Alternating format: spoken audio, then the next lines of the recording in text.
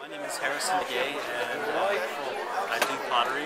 I do a Santa Clara style pottery. I learned there in Santa Clara. My children are from Santa Clara area, and I live in Albuquerque right now. And as you see, pieces I did here, they're Santa Clara style. It also has a lot of Navajo influence, or Dana influence in my pottery. And the pieces that I make and the designs that I make are just from the heart. It's something that I like. And going to my, visiting my in-laws, and one night I just picked up some clay, and my stepfather-in-law is the one that introduced me to the clay, and we started making pottery that night. And he says, "You're an artist, you can make pottery," and I went from there and fell in love with the pottery. Originally I'm a painter and I do drawings, and just really like pottery. It's my passion. Probably the main thing is it's all from the earth. I make it all myself. The clay, everything is handmade. Go up in the hills and gather my own clay. I do all of that, and I taught my children.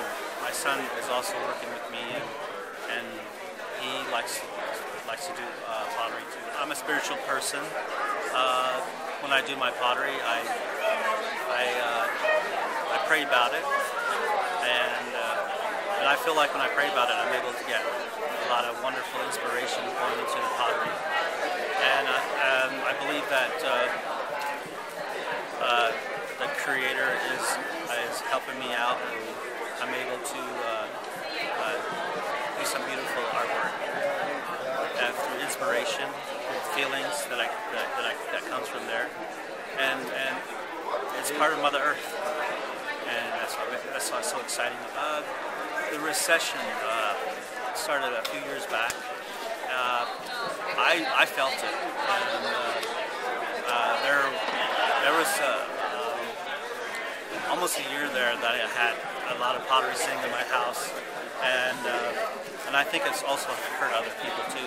When you go to a show, I had to push my pottery harder to sell the pieces, and sometimes I might sell maybe only 4 or 5 pieces, and I think it was